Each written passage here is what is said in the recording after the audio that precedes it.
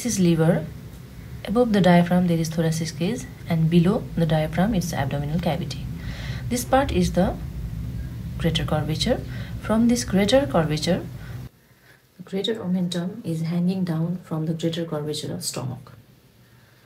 After retracting the greater omentum, we can see the intestinal area. This is the part of small intestine which is 6 meters long. Now we have to identify jejunum and ileum. On my right hand there is a jejunum, on my left hand it is ileum. The jejunum occupies upper left part of intestinal area. It starts from duodenum and we can see the duodenojejunal flexure.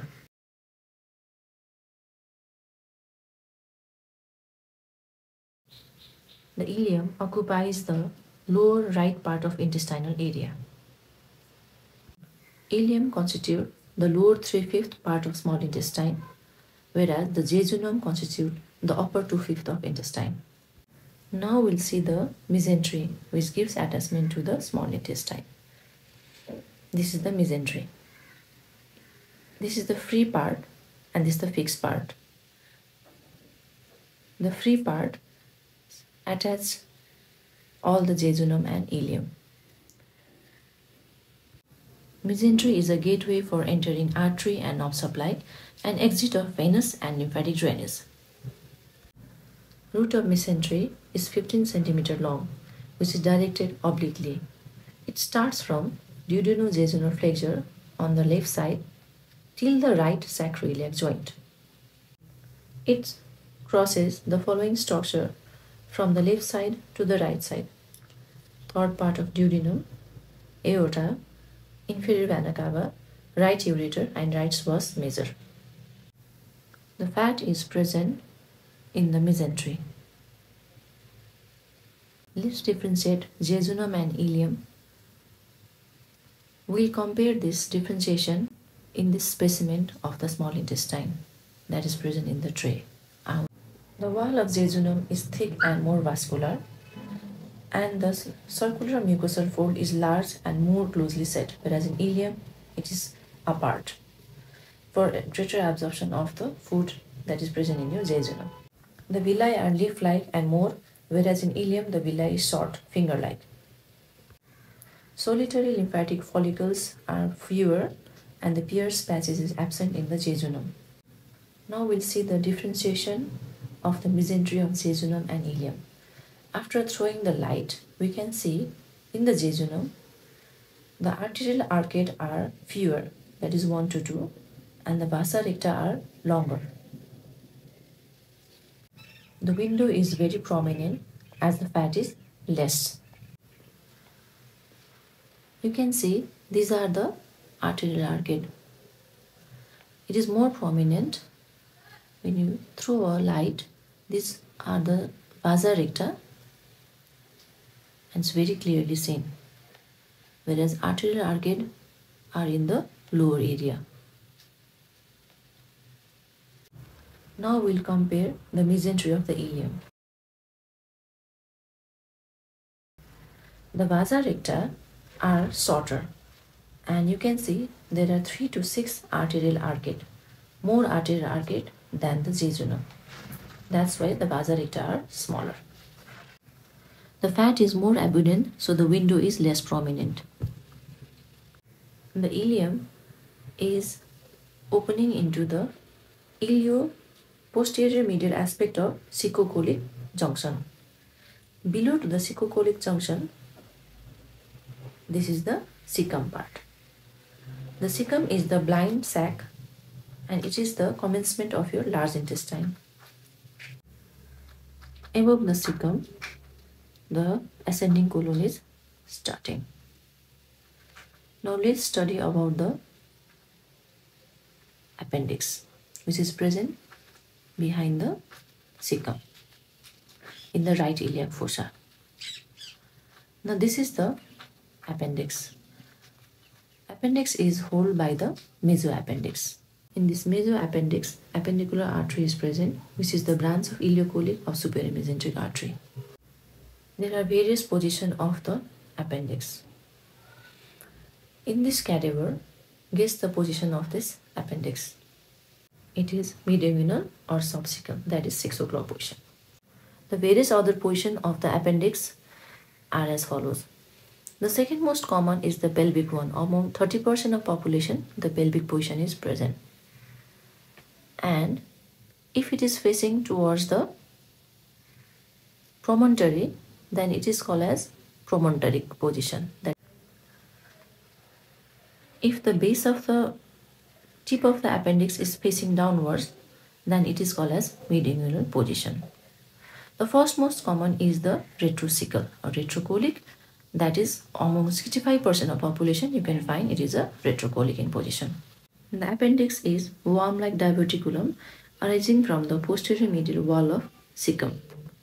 The length varies from 2 to 20 cm, an average of 9 cm in the length, whereas the diameter is 5 mm, which can vary with the age. Now we'll read about the other part of large intestine. From the ascending colon, hepatic flexure, transverse colon, descending splenic flexure, and descending colon. Now the small intestine is 6 meter long, whereas in the large intestine it is 1.5 meter long. But why large intestine is called larger though the length is smaller? It is because of the lumen. The longitudinal muscle cord forms the ribbon-like band called as tinea. The tinea start from the base of the appendix till the sigmoid colon. But in anal canal and the rectum, the longitudinal muscle is similar to the other GI part, that is outer longitudinal and inner circular. As the tinea is shorter than the circular muscle cord, the large intestine produce procuration or the ostration. In this specimen, you can see the tinea, which is glossy, shiny in appearance. Now this is appendices epiploica. These are small peritoneal bags which is filled with fat, but it is not present in the appendix, cecum and rectum.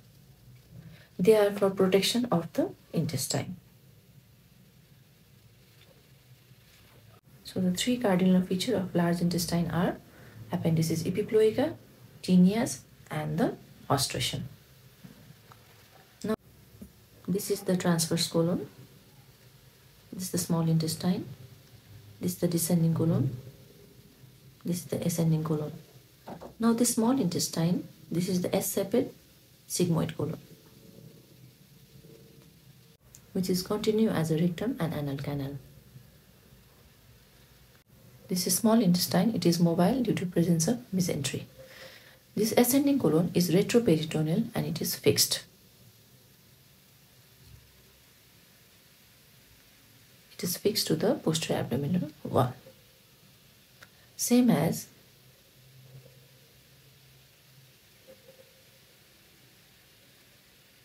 now let's study detail about the teneas. The tinea that is present anteriorly on the ascending colon, descending colon and the sigmoid colon are called tinea libra. But this tinea libra on the transverse colon is present inferiorly. You can see this tinea that is free. This is called tinea libra, which is present inferiorly to the transverse colon. The transverse colon is intraperitoneal and there is the attachment of transverse mesocolon. The tinea mesocolica is present posterior medially to the cecum, ascending colon, descending colon and sigmoid colon. But tinea mesocolica is placed posteriorly in the transverse colon where there is the attachment of the mesocolon. So this is the mesocolon, this is the attachment of tinea mesocolica. This transverse mesocolon gives the free attachment to the transverse colon for its mobility, and posteriorly it is attached to the body of the pancreas. It's called tinea omentalis. which is situated posterolaterally in the cecum. This is the sine tinea, tinea aumentalis, ascending colon, and the descending colon, sigmoid colon, whereas this tinea is present anterior superior to the transverse colon. This is the greater omentum coming down from the greater curvature of the stomach. This change in the tinea is due to presence of this transverse mesocolon and twist in the transverse colon. The third and the fourth layer of the greater omentum meets the transverse colon in the anterior superior surface of this transverse colon. That's why this is present on the anterior superior surface of the transverse colon, that is tinea aumentalis. Tinea aumentalis is present anterior superior to the colon, the tinea mesocolica on the posterior to the transverse colon, whereas the tinea libera is inferiorly to the colon.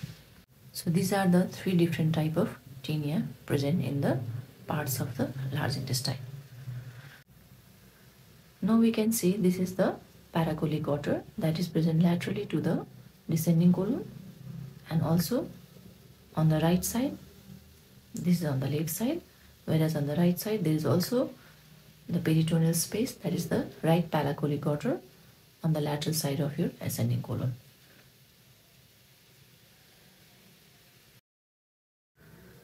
This is the falciform ligament that is present on your anterior superior surface of the liver. It separates the right part from the left part, and this falciform ligament is attached to the anterior abdominal wall till the umbilicus. In the appendicitis, there is a maximum tenderness present on the McBurney's point. It starts from the umbilicus to the right anterior superior iliac spine. From the medial 2/3, a line joining from the medial 2/3 and lateral 1/3, this point is for the maximum tenderness during the appendicitis. This is called as McBurney's point. Initial stage of the pain, it is present in the umbilical region, whereas later it gets concentrated in the McBurney's point. This is the specimen of the large intestine showing the ileocecal valve, which opens on the posterior medial aspect of your cecocolic junction. There are two lips and the two frenula, the upper lip and the lower lip. The lower lip is longer and concave. The upper lip and lower lip fuse and forms the frenula, right and left frenula.